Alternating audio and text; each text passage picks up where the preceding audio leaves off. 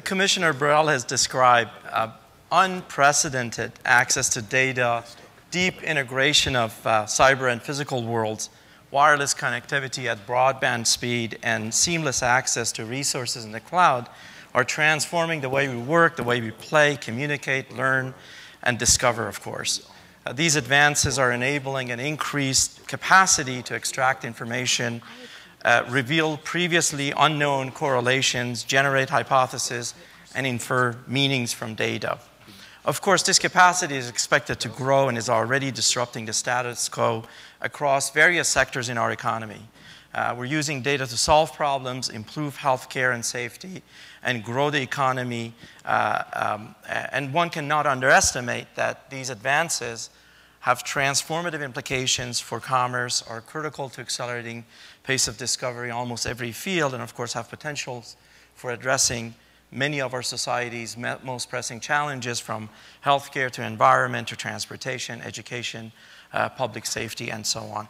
Identifying technical solutions and formulating policy framework that will help us protect privacy and enhance the social and economic benefits of these advances is, of course, a national imperative, one that I believe CMU is well poised to address.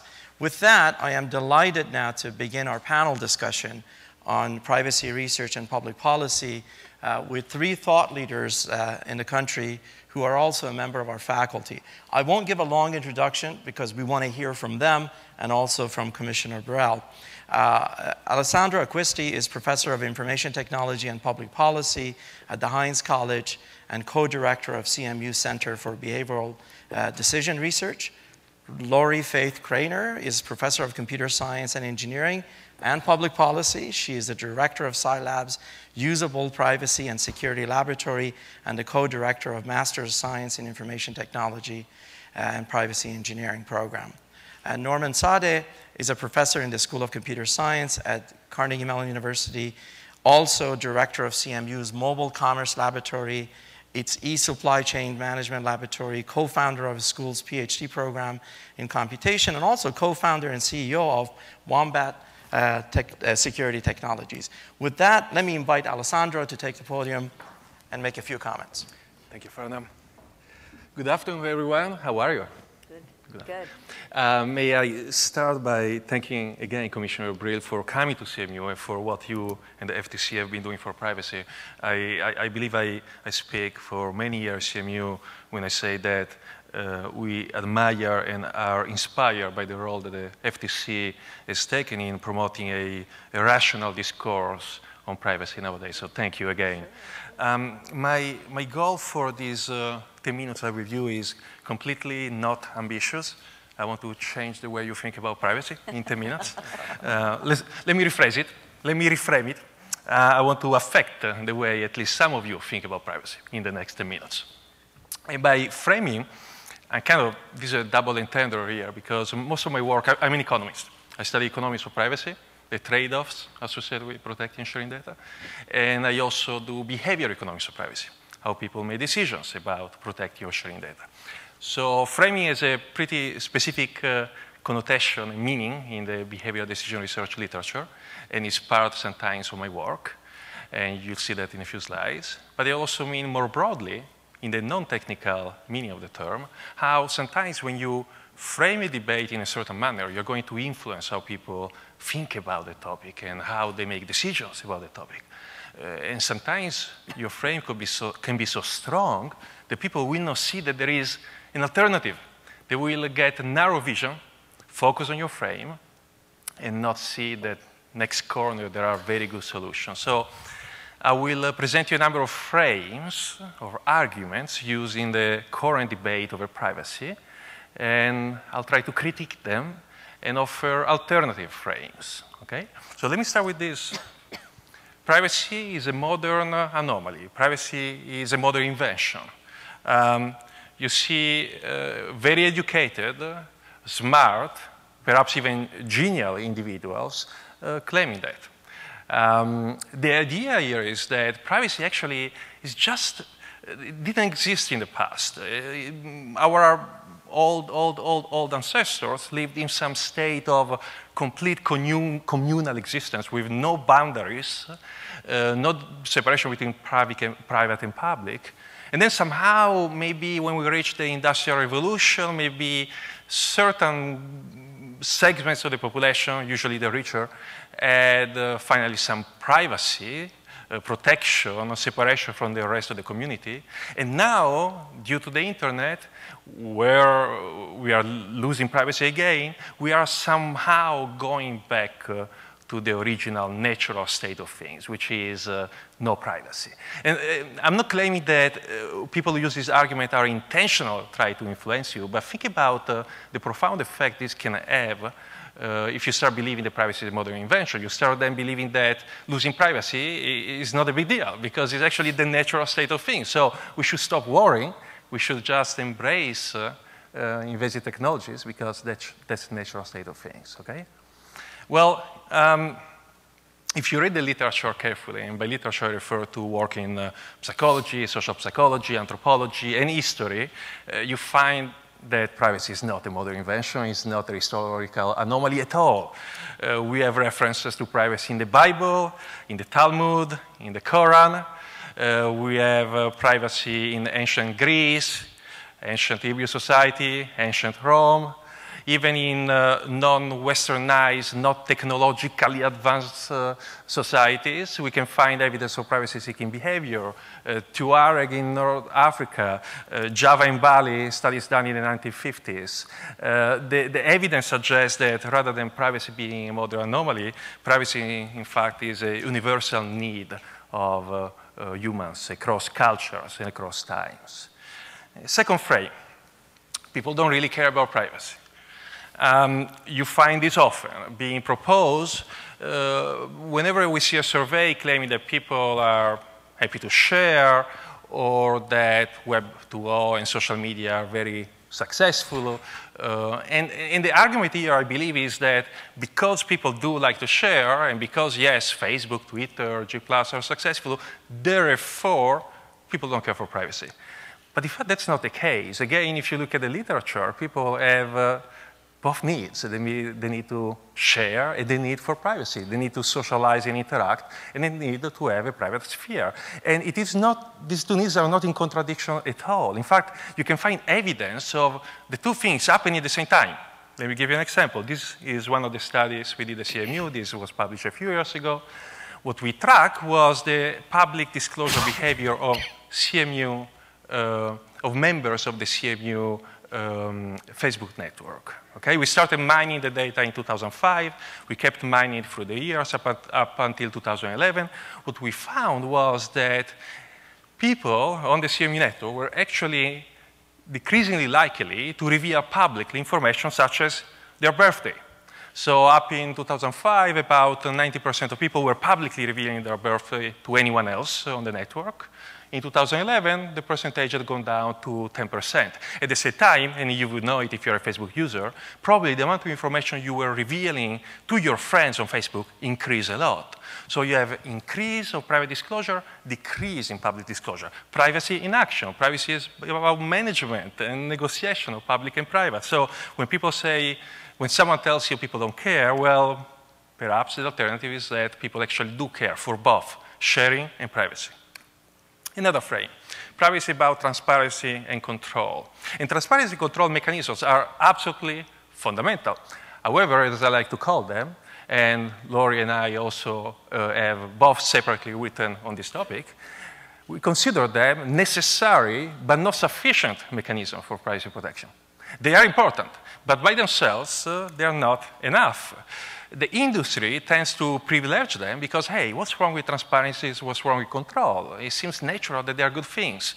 The problem is that, like a house without strong foundations, transparency and control by themselves may not lead to the desired behavior. In our experiments, we have showed how control, paradoxically, can lead to more sensitive disclosure to broader audiences. Because you feel you're in control of your data, you start taking more risk with your data. In transparency, well, we can engage in a sleight of privacy, kind of like a magician magician does a sleight of hand. So we can give you the notice, and we can distract you so that we can nudge you to disclose more or less.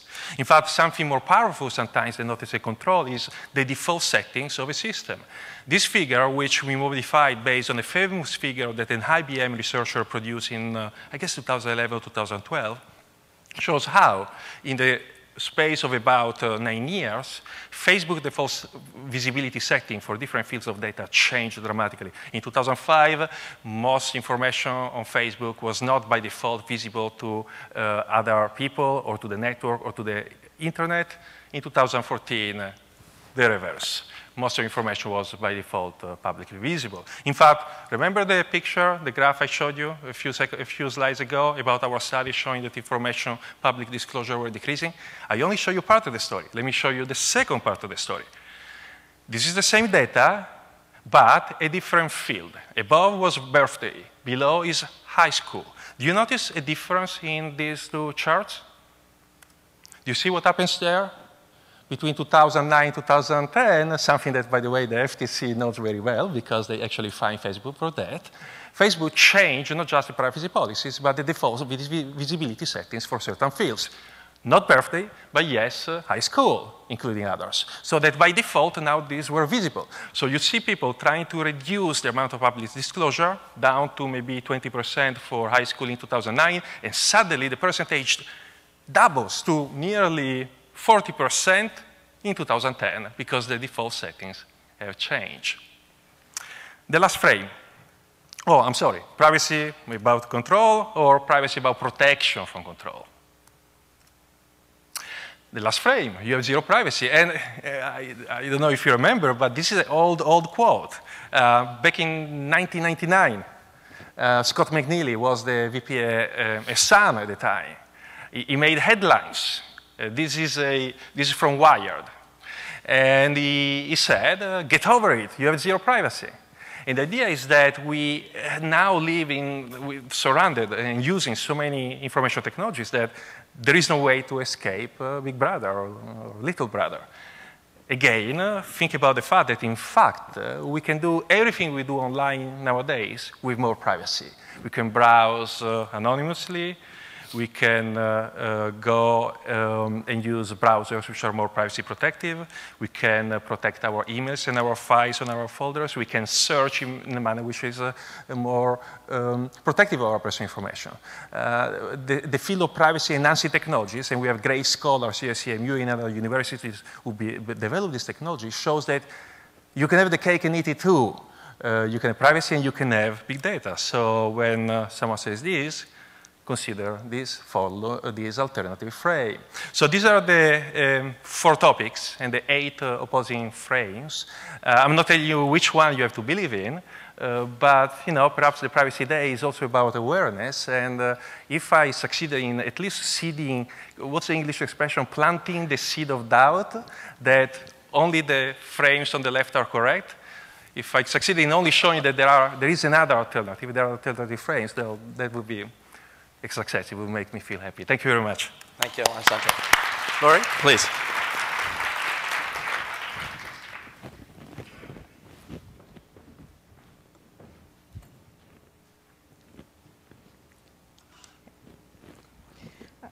Good afternoon. Today I'd like to talk with you a little bit more about transparency. It's also called notice and choice.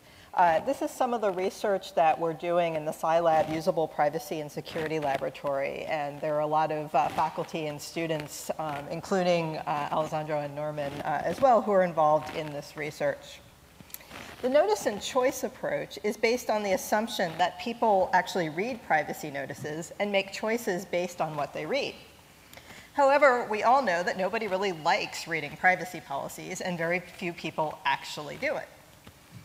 A few years ago, one of my PhD students, Alicia McDonald, asked the question, what would happen if everyone actually read the privacy policies for each website they visited just once each month? Well, when she asked that, I first said to her, well, Alicia, that's crazy. No one would actually do that. But she said, well, but what if? Let's figure this out. So Alicia collected data on the average length of privacy policies, the number of websites users typically visit in a month, and the average American reading speed. Using this data, she calculated that it would take someone about 244 hours or 6 working weeks a year to read privacy policies. This is clearly ridiculous. Most people are not going to spend that kind of time reading privacy policies. Yet, the assumption behind the US approach to privacy regulation is that companies that post privacy policies will self-regulate and improve their privacy practices based on feedback from consumers, and consumers will be able to choose among competing companies with different privacy practices. If notice and choice has any chance of working, then, we need to find a less time-consuming approach to deliver privacy information to consumers. Now, this is not the first time that regulators have been faced with questions about how to encourage or require companies to provide information to consumers in a useful form. The nutrition label is a good example of a consumer information label that has been standardized and allows consumers to quickly find information and make comparisons between products. While most consumers do not check nutrition labels on every food product that they eat and every purchase that they make, they have learned how to use the labels when they want to make a comparison to check to see whether a product is consistent with their dietary needs. In addition, nutrition information is readily available to researchers and journalists and people who will use it to identify and expose trends and call out the really surprising information about the food that people buy and consume. Several years ago, my students wondered whether we could design something like a nutrition label for privacy. We followed an iterative design process with focus groups, interviews, and surveys. The result was a proposal for a standard format for website privacy policies. We've subsequently been using a similar process to improve the design of smartphone privacy notices and even simpler versions of website privacy policies. In this example, which you can see on the screen, you can see that there are 10 general types of personal information down the left side, and across the top, there are 4 ways that companies might use this information and 2 ways that companies might share personal information. You can see at a glance that this company collects a lot of information, but offers consumers opt-outs for some of its uses, and doesn't share very much of the information with other companies. But even if we provide nutrition labels, it still can be difficult to find companies that have good privacy policies, or policies that at least match your personal preferences. So we also built a prototype search engine that lets people search for companies, and it labels the search results with privacy meters, which you can see on the left of the search results, those green bars. Now you can see at a glance which of your search results has the best privacy policy. After we built this, we wondered whether people would actually use this information. So we conducted a study in which we gave people money and asked them to use our prototype shopping search engine to search for some specific products. We told them to keep the change so they would have an incentive to save money.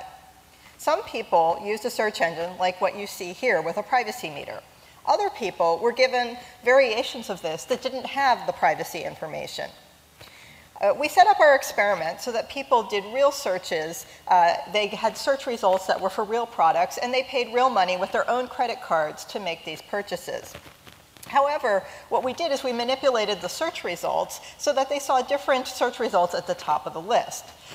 We set it up so that those at the top were the companies that had the worst privacy policies but the cheapest prices. This allowed us to test whether people were willing to pay more to shop at the companies with better privacy policies.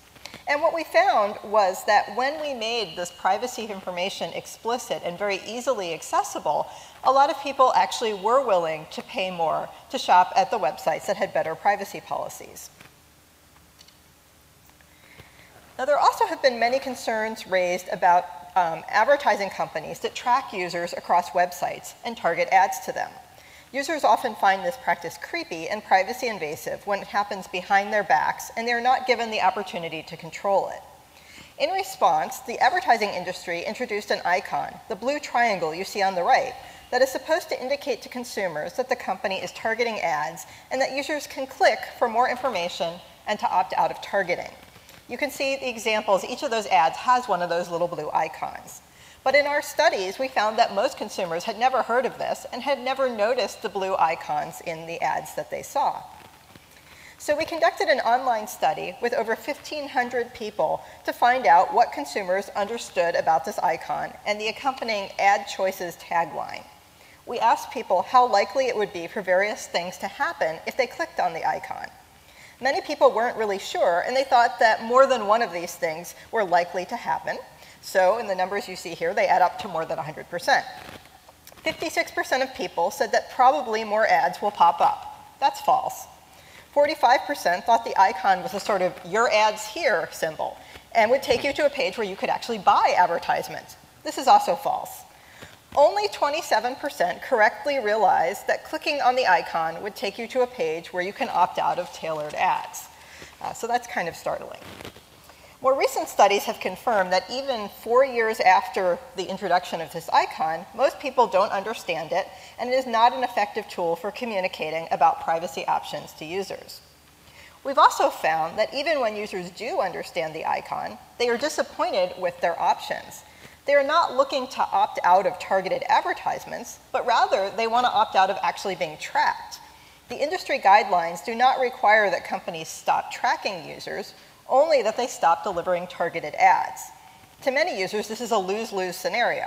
If they're going to have to see ads, they would prefer to see ads for products they might actually be interested in. But if they opt out, they will see less relevant ads, and they are still going to have their information tracked and potentially sold and used for other purposes. Another project we are working on now has the goal of developing approaches to extracting useful information from privacy policies and displaying it to users automatically in a usable form. We are conducting studies to understand what users want to know about privacy policies, what surprises them, and what should be brought to their attention. We're developing crowdsourcing and natural language processing techniques to semi-automatically extract this information from privacy policies. In the process, we're learning a lot about privacy policies and the points where they're actually too vague for us to be able to determine this information. In our next steps, we hope to develop tools for consumers that make use of this information. One type of privacy notice that we've been able to make progress on very quickly is the privacy notices for financial institutions. This is because financial regulators have specified a model format for financial privacy notices. And you can see that most financial privacy notices look kind of similar, like this. So we wrote tools to crawl the web and collect more than 6,000 privacy notices from financial organizations. We parsed them and built a search engine that allows users to actually search for banks in their state and check out the privacy policies that they have.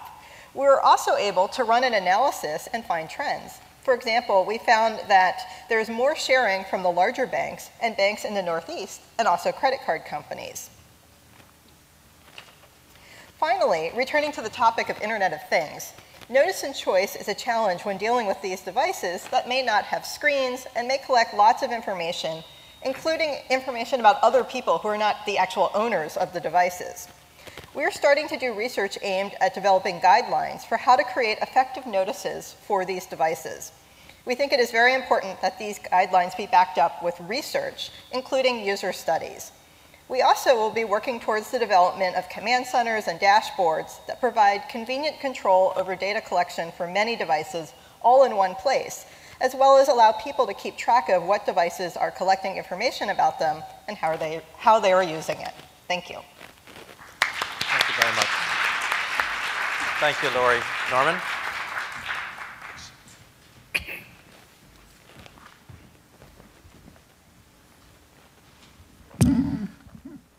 Good afternoon. So I'd like to spend the next few minutes discussing with you what I view as possibly the most promising approach in terms of adopting the challenges that we face with the Internet of Things and scaling the concept of notice and choice within that context. And in the process, hopefully, I'll be able to share with you some early success in this area.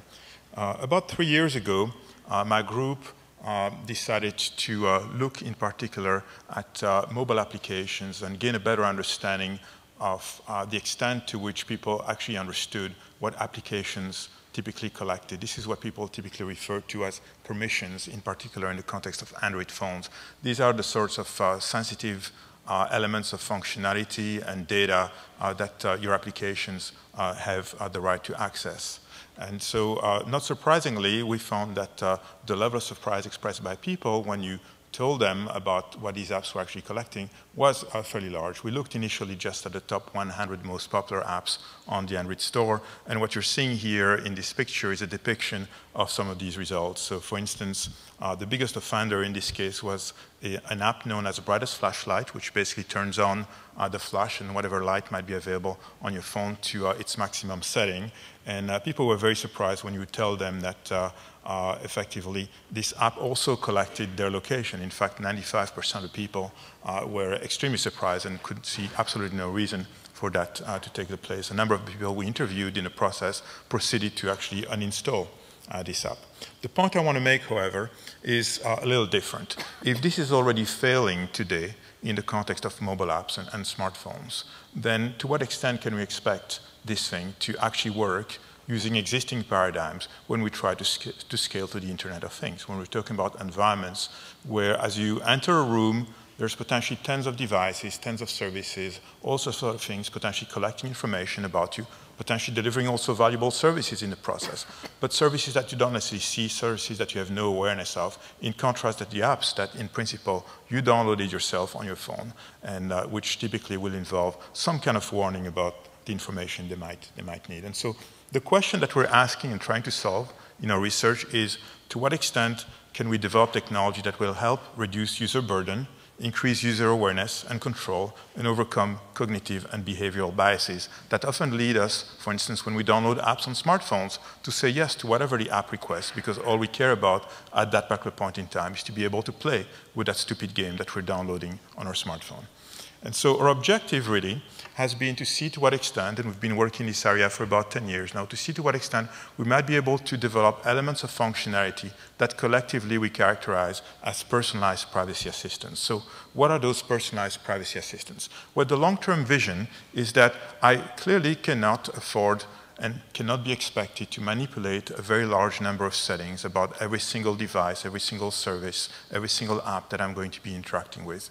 A quick off-the-cuff calculation that we did a couple of years ago found that if you had to configure all the settings on your Android phone, for instance, just with regard to privacy, you would have to deal with something like 120 different settings. And those numbers keep on going up as we continue to download apps on our cell phones.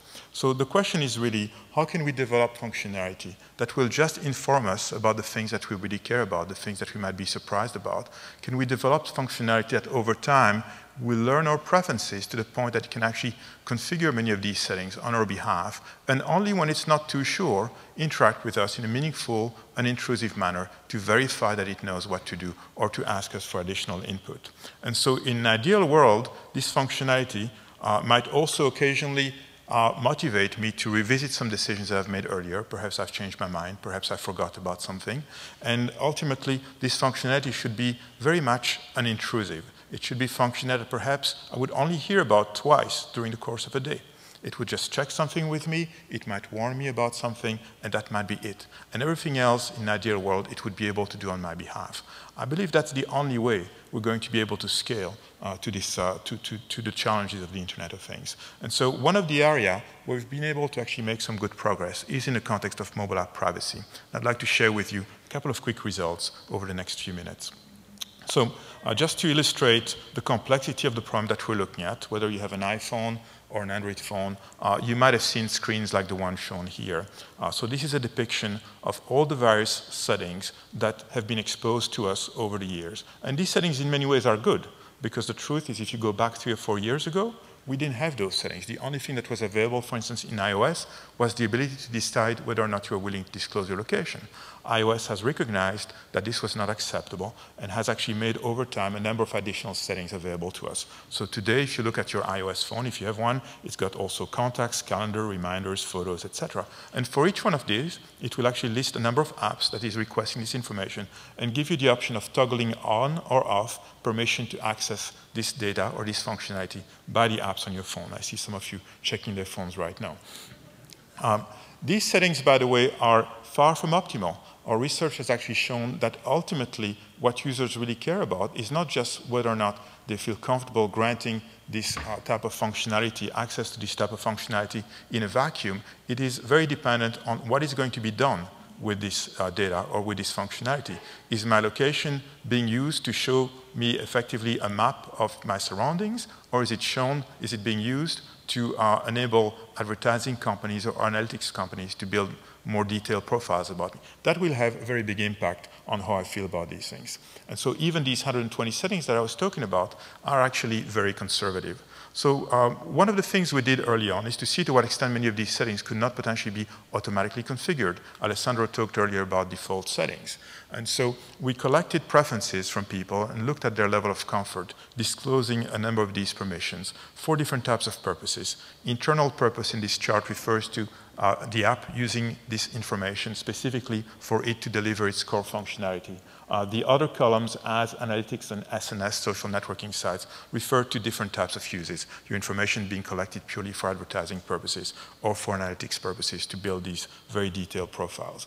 And obviously enough, we found that not only does the level of comfort that people show vary based on one type of permission versus another and with a purpose, but it also varies within the population. That means that a one-size-fits-all type of default is often unrealistic. This is best illustrated by this chart, which you're not supposed to look at in detail. All you need to know is that the darker versions of yellow indicate high diversity in the population. That means that this is effectively your variance, and the variance numbers that I'm showing you, whether or not you understand how to measure these things, indicate a very high level of diversity. That means you would not do a good job by just picking one set of default settings. But one of the interesting results that has come out of our research is that actually, if you use data mining techniques, for instance, you can very often, and this has been a constant pattern in our research, you can often find a very small number of profiles of users or like-minded users that share, in fact, many preferences with regard to these settings. So in this example here, what I'm showing you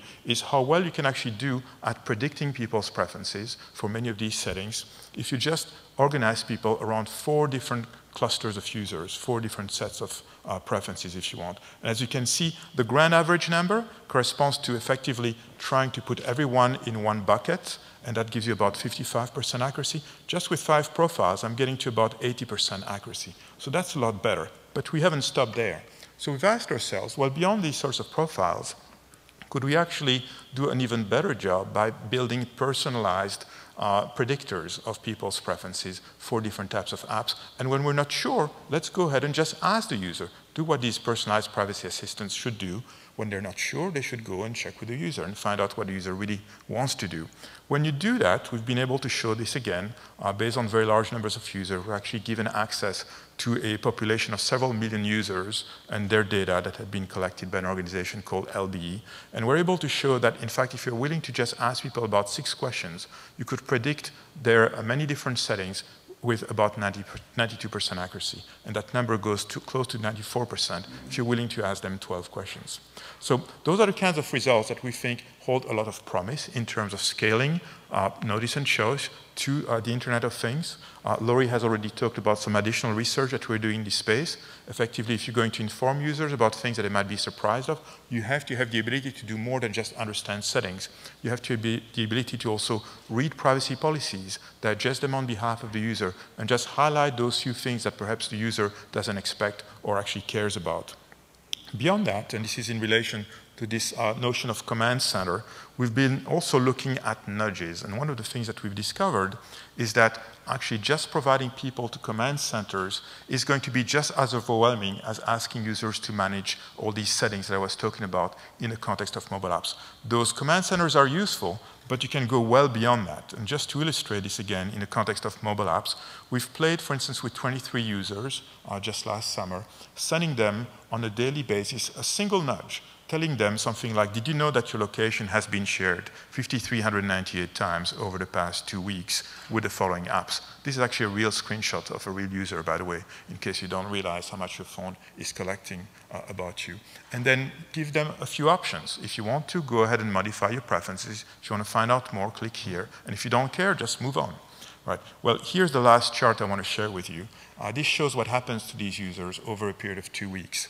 And I'm not going to ask you to actually look at these color schemes and really understand what's going on, but you should know that every dot that you see is an indication of an interaction by a user, either looking at existing permissions on their cell phones or restricting some of these permissions. And along the horizontal line, you have your timeline. So to the left, you're seeing the first week here, where users were just given access to effectively a number of settings similar to the iOS settings I was showing you earlier. And these settings make a difference. You see some level of engagement, so certainly users benefit from that. But what you're seeing on the right-hand side in that third week of our experiment is what happens when you actually tell people, just on a daily basis, a single message saying, this is what's going on. Would you like to find out more? Would you like to restrict things? That makes a huge, huge difference. And so we believe that those are the kinds of schemes that you're going to have to see over time. So the final thing that I would like you to reflect on is we often blame artificial intelligence, data mining, for effectively putting our privacy at risk. And there's no question that many of these techniques are behind a lot of things that you're seeing in the context of the Internet of Things. What we're trying to do in our group is see to what extent those very same technologies cannot potentially be put to good use and help us effectively overcome or mitigate at least many of these privacy risks. And so this is effectively where I'm going to stop. Thank you very much for your attention. Thank you, Norman. In the remaining minutes that we have, here's your opportunity to engage the panelists and Commissioner Brill in a conversation. While you're thinking about that, there are microphones on either side of the room. Please come forward and pose your questions. I'll start with a question. We spent time talking about policy, technology, law. We haven't touched on education yet. And being on a university campus, it's a missed opportunity if we don't talk about education. This is in particular for Lorrie and Norman. What do you see as challenges in education and workforce development, particularly in the context of privacy? And what skills and competencies are companies looking for? In particular, what is CMU doing in this area? I'll start. We went and actually talked to a lot of companies to find out what they're looking for in terms of privacy. And they told us that they wanted to hire privacy engineers, and they weren't finding them because there were no privacy engineering degrees. And so they would find security experts who knew a little bit about privacy, and they would find lawyers who knew about privacy but not about engineering. And so we took back what we heard from them, and we developed the Privacy Engineering Master's Program, which teaches both the technical skills and the privacy and policy skills so that people can figure out how to actually design privacy from the beginning in the products. Yeah. I think that's a very good summary. Obviously, this master's program is partly interesting in the sense that as soon as we announced it, company came to us and said, when can you hire our students? And we said, well, we've just started to advertise. We're waiting still for people to apply to this program, but that's an illustration of how large the demand is and how much you can expect that demand to continue to go up over time. A big part of what we do in our courses is beyond just teaching the fundamentals, is we teach our students to learn by doing. And there's no better way of doing that. We do this in the context of our courses, with many of them involving projects. So for instance, right now, I teach a course on mobile and pervasive computing services, where students work in team, and they learn to design what we view as successful applications and services, trying to reconcile business, technology, usability, security, and privacy considerations, and forcing them to explicitly articulate the design options they've investigated and why they decided to go with one option versus another. Data minimization is a big part of that. Obviously, privacy by design is a big part of what we teach. We teach these things in context, preparing, in effect, these students for the Internet of Things, among other things.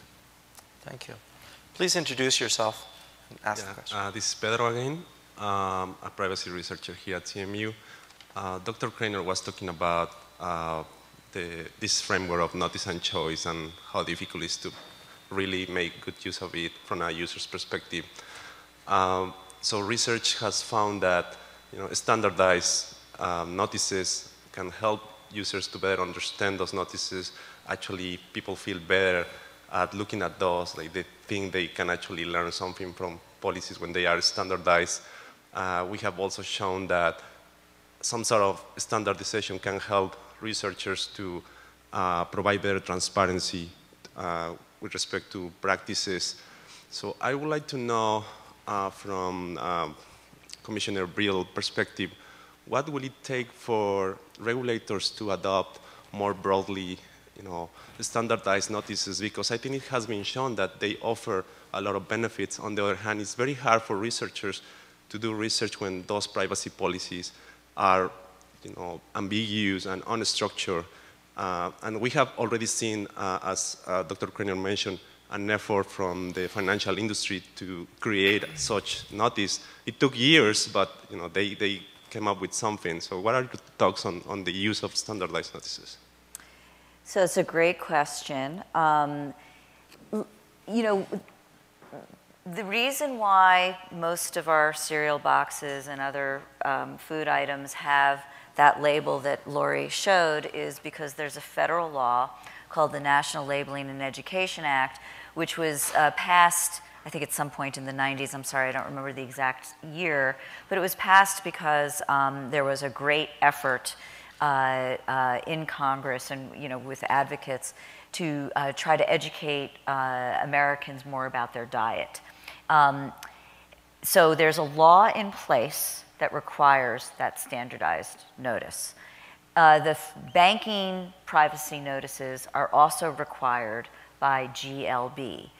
One of the reasons I am a big supporter of a Consumer Privacy Bill of Rights and baseline privacy legislation is because actually there is no requirement outside of those two. HIPAA has privacy notice requirements, and the Children's Online Privacy Protection Act also has certain requirements of statements being made. If the company is going to be collecting information, information has to go to parents. But outside of those particular sector-specific laws, there's no requirement that a company have a privacy policy to begin with. So the conversation about standardized notices needs to this is part of what we're going to be talking about, is the interaction of the engineering and the technological concerns with the legal framework. I mean, the legal framework that we're operating in right now, unfortunately, is one where not everyone has to even have a privacy policy. So I want to level set everybody on that. But I am a big believer in some kind of standardized notices. I'm a big believer in the NLEA, the food notice. I will tell you that there's been some research about that standardized notice, and they're not entirely understood well. And there's some really interesting research that shows that those food labels are misunderstood by particular populations. So particular populations actually think that the more calories you have, the better, no matter what.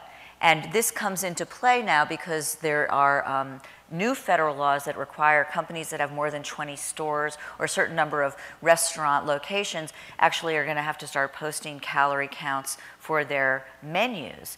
And the question is, how well is that even understood? So having said that, okay, so it's complicated. What consumers actually understand through these even standardized notices can be complicated.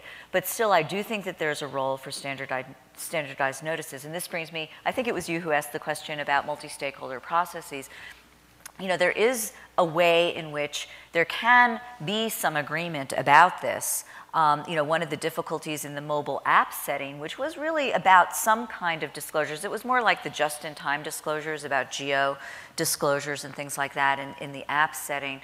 But you would think that we can, through a conversation of a wide variety of stakeholders, come up with some ways to do this. It hasn't happened yet.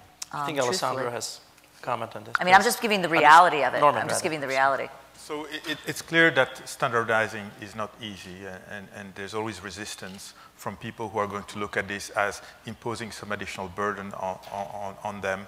But as a technologist, I can say that certainly standards would make many of the things we're trying to do a lot simpler. I would not view standardization as being a sufficient condition. And so I think the issues that you were talking about, people misinterpreting these labels, I would view it more as ideally a necessary condition that would have to be complemented, perhaps with nudges, perhaps with additional functionality that would help people interpret these things.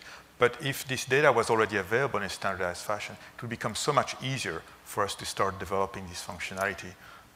Yeah, I completely agree. Necessary but not sufficient.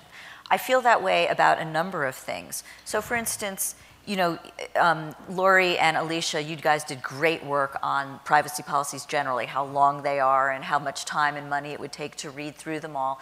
And we've looked at that research. It was a very important part of our whole, you know, in 2012, we also did a reframing of US privacy law. We did a big report and we talked about how notice and choice needs to be completely redone in this country. We need to have just-in-time notices. We need to have layered notices. We need to have information going to consumers at teaching moments when they're about to download an app or they're about to, you know, location information is about to be shared, just as some of the examples. And all of your work really fed into that rethinking of notice and choice. But I want to say a word in favor of the full-blown privacy notice. You know, the standardized thing that just sort of lists a little bit of information, key information for consumers, is great for consumers. But when it comes to researchers, when it comes to investigative reporters, when it comes to us or law enforcement, full-blown privacy notices actually do play a role. There's another, you know, for us to figure out what's going on, there's another important role for the full-blown privacy notice, or actually this may hold true for the standardized notice too, the short standardized form. When a company has to create a full-blown privacy notice, they have to think about their practices. It's an inventorying kind of effort that we like. We want them to be thinking deeply about what they're doing and what they have to disclose to consumers or what they are disclosing to consumers. So there is a role for all of this, which goes back to your point about what's necessary and not sufficient. In some ways, all of this actually is very helpful. Yeah, and actually, when we look at the financial notices, one of the deficiencies is that the standardized notice, abbreviated, satisfies the requirement. And so a lot of banks have stopped including the full notice. Yes. And they should have both. Yes, yes. And that was an effort, that effort to standardize the financial notice under GLB was because everyone said, they looked at your research, they said nobody's reading the privacy notices, they're too long, so they said, okay, let's do the standardized, and right, and actually there was a rule, I think we also passed the rule, but it was passed by a number of the agencies that said, okay, you can just use the standardized notice now. But I do agree both are needed. I'm being told that we have less than 5 minutes left, so I'm going to ask you to ask your questions really fast, and I'm going to ask our panelists to provide rapid response. So, you've been waiting for a while. You go next. Sure. Blaze from Carnegie Mellon. Thanks, Commissioner Brill, for your visit and for the FTC's report this week on the IoT. It's a topic near and dear to my heart. So I think one of the most interesting things for me in that report is a discussion of whether a use-based privacy regime or notice and choice-based privacy regime makes more sense for the IoT. And the report comes down pretty heavily on the notice and choice side. And it goes through a very fascinating and elucidating discussion about how do you overcome not having a screen, which I think for things like Fitbit will work great, where the consumer who purchases the device is the one whose private information could possibly be compromised. And so I was wondering, for things like if you're putting things in your car or a smart home or public spaces, to whom should notice be given? Who should have choices? Because it seems like it's not just the consumer purchasing the device, but the bystanders as well. Same issue could be raised about genomics. Right? I mean, if you're going to allow a researcher or a company to see your gene makeup, it's going to say a lot about your family members. Great question. I think we're going to, I mean, since rapid responses are necessary, I don't think we have an answer to that in terms of cars, because cars will talk about not just the driver, but passengers and people who borrow the car, other people who are driving it. Clearly, the purchaser and the user needs to be given immersive dashboards or other choices in terms of notice. But you're right, a lot of these devices will give a lot of information about others. One of you showed the Nest, right? And what it will show about anyone who's in the home potentially. So yes, great question. I don't think we fully have the answer to that. I think we have some earlier questions, some sort of preliminary questions that still need to be answered before we get to those more complicated ones. We're going to go to this side, please. Okay. I'm Florian. I'm a privacy researcher here at CMU. You mentioned in your talk that people should think, like manufacturers of IoT devices need to think creatively of how they can enable privacy. So I work on IoT aspects myself, and matter of fact is building privacy in is really hard. that's what I like to do, but it's really hard. So how can we incentivize developers in doing that properly and actually putting in that extra effort? You gave this example, they don't even secure the data they send, and that's data protection. That's not really thinking about how do I minimize the data. And then maybe to the other panelists, the question, how can we help developers actually build these tools in a more usable and easy way? Should I start? So, great question. One of the things that I saw for the first time at the Consumer Electronics Show was an entire section on products and services focused on privacy. Never seen it before. There had been products and services that were focused on privacy, but they were sort of one-off here and there. They now have a whole section of this show focused on privacy-enhancing and security-enhancing services. I think, now, I don't want to overstate what I'm about to say. I do think we're starting to see competition on privacy and data security. I think that there's a number of examples of the Zuckosaurus on Facebook, and you guys were showing some of that. I think that you're also seeing products and services that are solely targeted to that. Things like Snapchat, despite what I said in my talk, that's what they're marketing on. Whisper, other services. So I think there's going to start to be more and more incentive. I also think companies that are operating globally and are trying to respond to what's happening in Europe are also going to be incentivized to demonstrate that their services are as privacy enhancing as Europeans expect. So I think the global conversation will help there too. But I am optimistic that we're going to see more and more of that. I agree it's hard, but that's why you guys, look, I can't solve this problem. I'm not an engineer, but you guys can. And I think it's easy. What I'm hearing from companies that have like data brokers that have been in the business forever, what they say is it's really hard to retrofit for privacy. It's much easier to do it from the beginning, to be thinking about it right up front. And that's why, you've got these great people who are designing these programs, people like me to say, absolutely go for it, because it is much easier to do up front than afterwards. Both Alessandro and Norman want to chime in. And please. I'm sorry that was too long. No, please. This is terrific. Go ahead. For an economist, I will give a very non-economist answer, which is incentives are important, but they are not everything. People are motivated. There are intrinsic and extrinsic motivations that drive human behavior. So perhaps one of the focus, part of the focus should be on changing the culture. So that the social norm among coders becomes adhering to these best practices. I am not so naive to believe that this will be easy or that we will solve all the problems. After all, I'm still an economist, but I do believe it's part of the solution. So I wanted to say, and I think someone already said this earlier briefly, the vast majority of the apps, there are stats out there, are written by two guys in garage. The vast majority of the apps that you found on the App Store are the first app ever written by these guys. And so we have to obviously have realistic expectations about what they can do.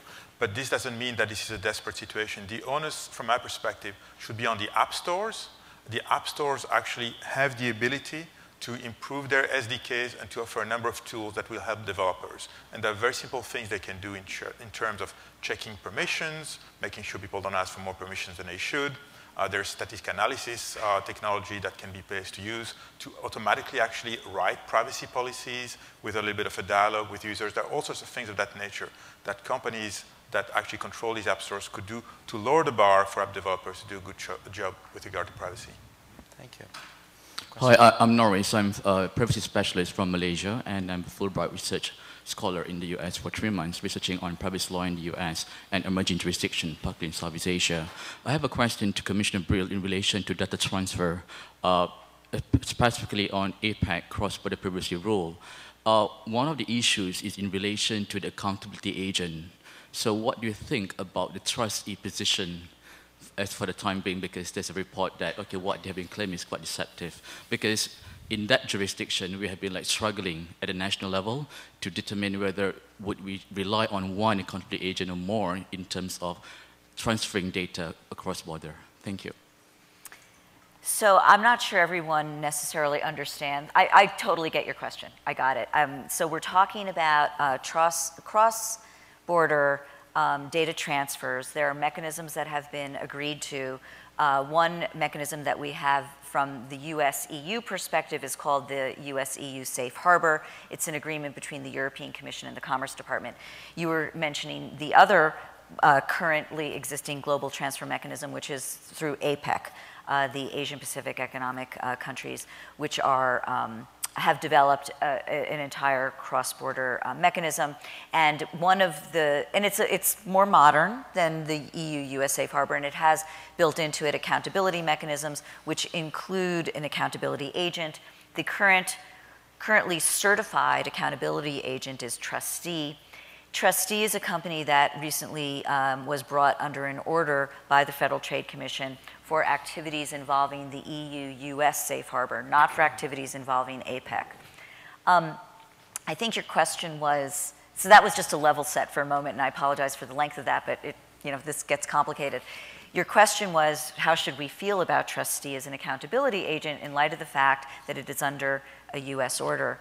Well, one way to answer that is to say, if you're dealing with a company that's already been through bankruptcy and you're a lender, in some ways they're the best entity to lend to because they can't go into bankruptcy again for 7 years. That's by way of analogy to say that Trustee is now under an order with the Federal Trade Commission for 20 years to do a really good job on these issues.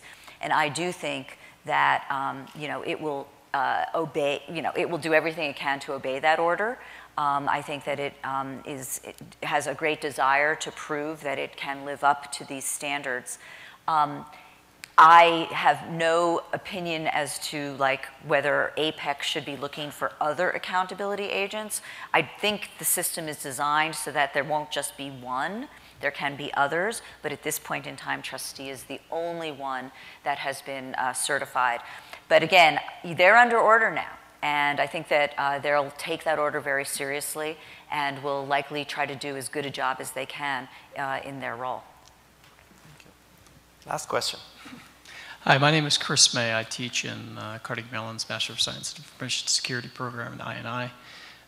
Last May, PBS Frontline released a two-part episode called The United States of Secrets. And the first part of it was about the revelations from Mr. Snowden. And the second part was what large internet companies are doing with the data that they collect. Following watching that, several of my students pulled me aside and also brought up discussions in class regarding about saying basically that their trust in the government and in these large companies that they otherwise share great details about their lives with was shaken significantly. What do you think can be done from a government standpoint to kind of repair this shaken trust that some of my students have indicated they have? Shall I take that? Please. Okay.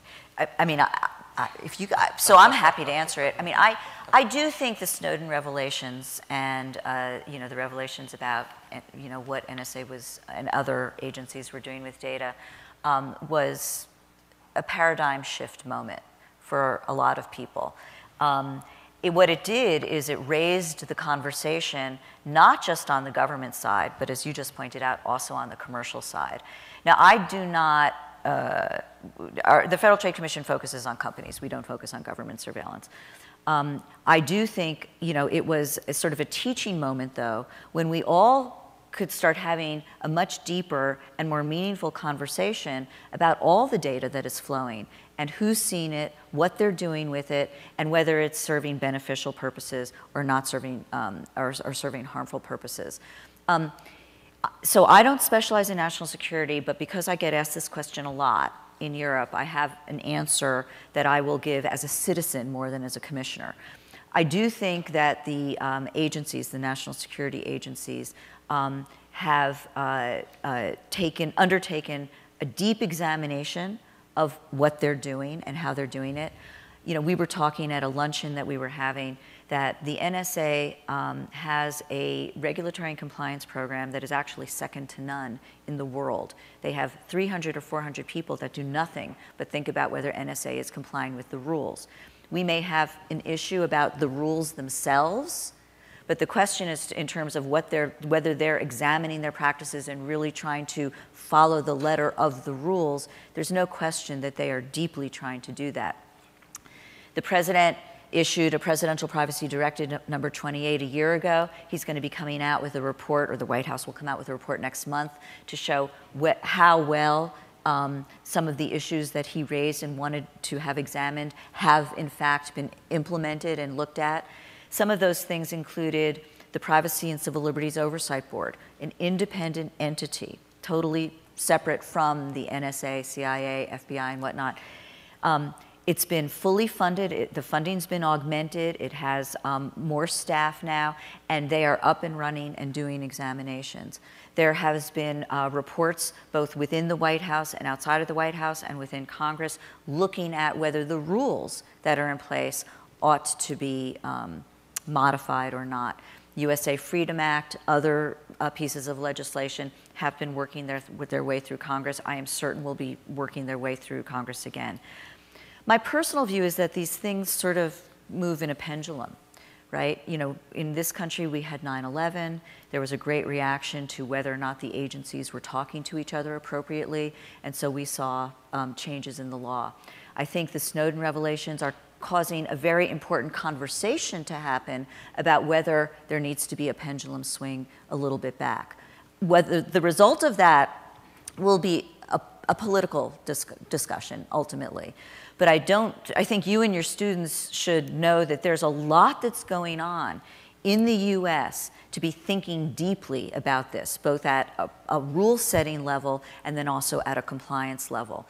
And when I go to Europe, this is, again, a conversation we have, and I often will say things to my dear European friends like, where's your PCLOB, your Privacy and Civil Liberties Oversight Board? How many folks do you have within your national security agencies, which happen at the state level, not at the European Commission level, that are focused on compliance issues? Where's your presidential privacy directive number 28? You know, what hearings have you had about what the member states are doing here? Which isn't at all to say that we shouldn't be having these conversations in this country. They're deep and important, but I think we need to have a reflection about what's happening worldwide. And the other thing I want to just mention about the pendulum swing is, you know, so now I think as a result of what happened with Charlie Hebdo and in Paris, I think there are a lot of Europeans that are starting to ask some questions about how they should be shaping their rules and whether enough information is flowing to the appropriate law enforcement and national security folks so that they can actually deal with some of these problems. I'm not saying that their systems are wrong, but they're just starting to ask, you know, what is the right balance? And that's really the ultimate question is, have we struck the right balance? And frankly, I think we should always be asking that question. And we really need to, that's all national security, we really need to be asking those questions on the company side, on the data brokers and the ad networks and all the things that these guys have talked about, the tracking and whatnot. We need to constantly be asking these questions about have we struck the right balance. Thank you.